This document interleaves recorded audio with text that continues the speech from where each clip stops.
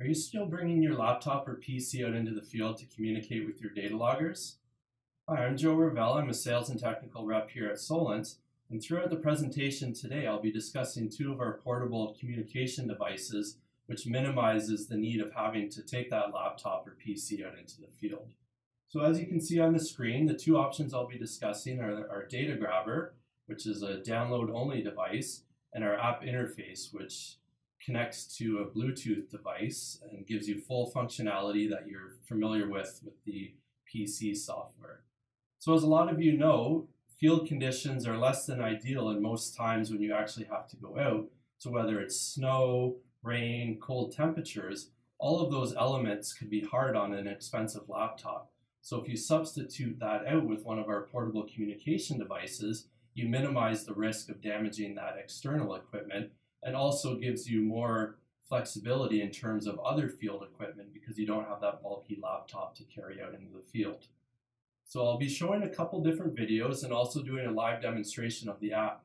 So the first thing I want to do is focus in on the DataGrabber, looking at a field technician going out to collect data from a typical monitoring well, first starting with a laptop, showing how bulky that is, and then replaying that, but looking at the DataGrabber with all of the other same type of equipment. So I'm going to switch over to that video now. So as you can see, we had the field technician going out. He has his hands full with a laptop, cables, and water level meter.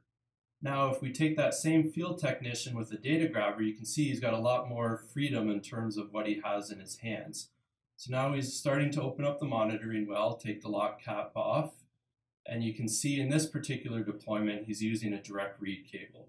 So the DataGrabber threads nicely onto the end of that without any tools, so you don't have to have anything else. Thread it on, lock it in place, and using a USB thumb drive and a simple one-button press to turn it on, the data files automatically get uploaded to the thumb drive. So with that, you get all of the information required. It's done. Once it's completed, you can disconnect the thumb drive, move to the next location, or go back to the office.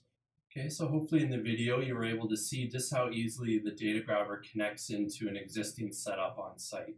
So I just wanted to show you a DataGrabber in my hand to give you a size reference. So in the video you saw the button for the single push to turn it on. You have your USB thumb drive, so this is provided, or you can use one of your own. And again, with this, you're able to download hundreds of files. So even if you have a really large project site, you're still able to use that single thumb drive. And then when you're back in the office, when you're analyzing the data, on the thumb drive itself, you'll have a serial number related to the Datalogger that it was downloaded from, and a date and timestamp. So if you have multiple files of the same serial number, you can always look at the most recent to get the most recent data. This runs off of a 9-volt battery, so user replaceable, easy to find in the field, and it has an auto shut off, so it doesn't drain the battery when it's not being used. And in the video, you saw the light flashing a few different colors. On the back of the DataGrabber, you have a chart that shows you what each of those colors represent. So even if you've never used it before, you're able to look at that and know exactly what's happening. The second option we have is our App Interface. So unlike the DataGrabber that's a download-only device, the App Interface gives you full control, so you're able to start, stop, download the data, analyze the data, do calibrations in the field if you have those types of sensors, and pretty much have full control of not needing that laptop but still able to do everything that you want to do. This uses 4 AA batteries. Again, you can see it's quite compact.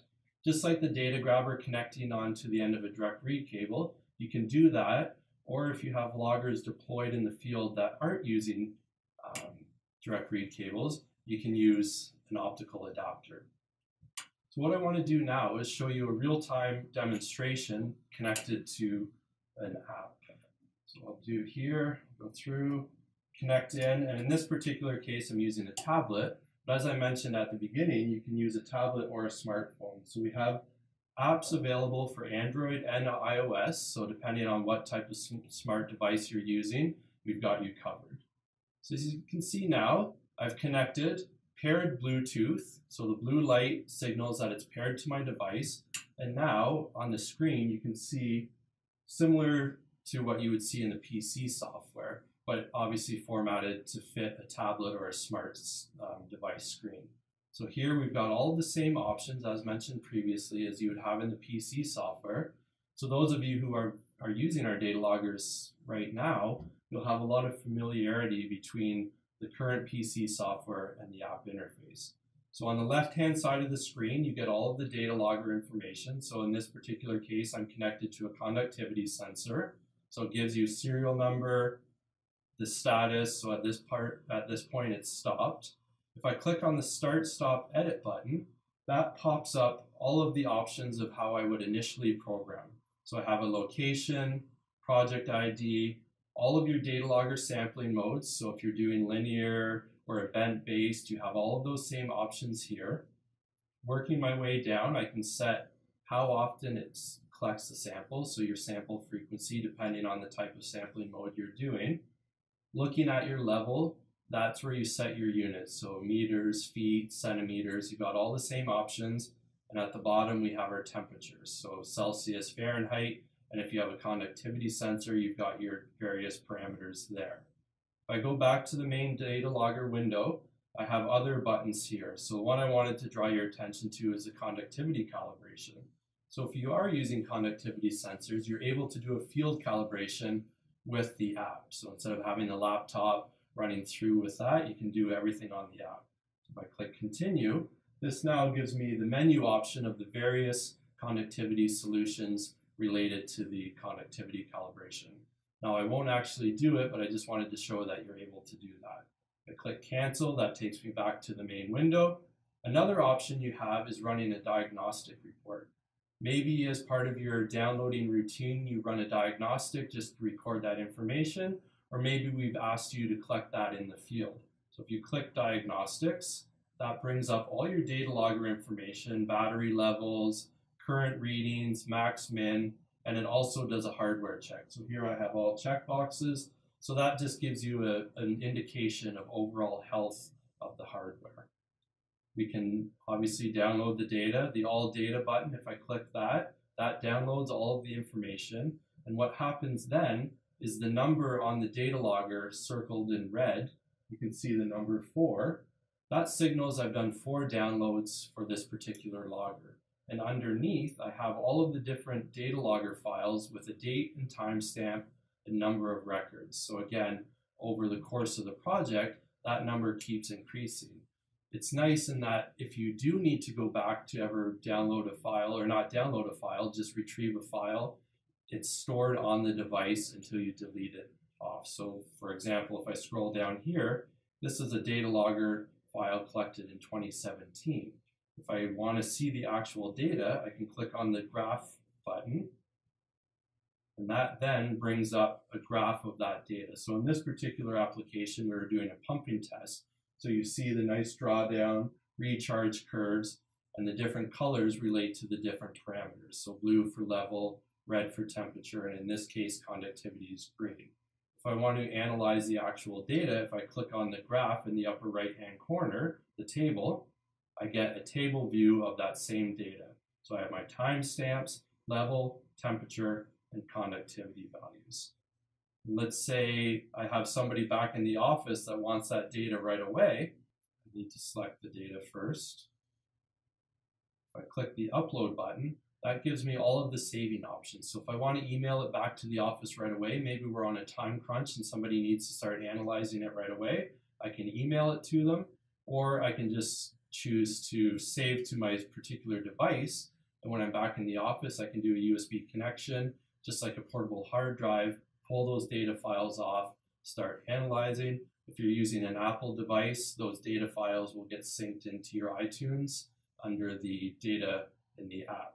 So lots of different options of getting the data off of the device back to the office. Now I want to show a real-time application, and I have a video for that. So what you would do is click on the real-time view, and the play button in the top left-hand corner, that starts your real-time. Now something to keep in mind, in order to see real-time readings, you need to have the app connected, or the app interface connected to the Datalogger. So that can either be done through a direct read cable or the optical adapter, like in this case. So in the application that I'm looking at in the video, we're using a direct read cable and we're simulating a pumping test. So I'll switch over to that video now. So now we're looking at a real-time view in the app. So I've gone in, hit real-time, and as you can see on the display, it's starting to update. So now I can use my hands to move the graph over. On the right-hand side, you see the level starting to drop in the tube. This is simulating a pumping test, so we can see the drawdown happening in real time on the screen.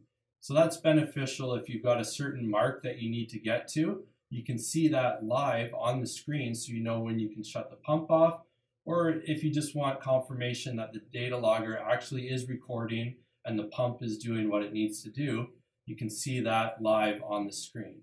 Now we've got data being saved in two spots. One is in the internal memory of the Datalogger, which is under the water, and two, the real-time view that's showing on the screen, that also saves on the app. So you've got data redundancy in two different spots so that if for whatever reason you lose one, you have that backup so the pumping test isn't done and lost.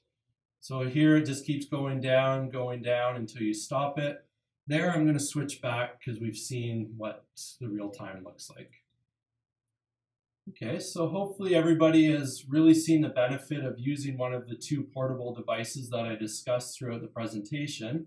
Again, that's our DataGrabber, which is a download-only device, and our app interface, which gives you full control to start, stop, view real-time, email the files back to the office. Again, both give you the ability of collecting the data without having to take that bulky laptop out into the field to sites or situations that are less than ideal to have that expensive equipment out. Again, both devices work with any of our Dataloggers, either with a direct read or wireline deployment. You've got lots of flexibility in terms of your current setup, or if it's a new setup, you can choose either option. So if you have any questions, feel free to email that to instruments@solinst.com, which is our general mailbox, or you can give us a call, reach out on our website, any of our social media outlets. With those, definitely give us a follow. We're releasing useful information, whether it be software updates, new product releases, unique case studies, or even just really nice field shots of typical applications. And if you have unique applications that you think would be a benefit for us to showcase, we'd love to hear about those as well. So let us know, again, either through any of the platforms I discussed, or just give us a call. So for now, I just want to say thanks, and hopefully you'll take the time to tune in to our next webinar. Take care.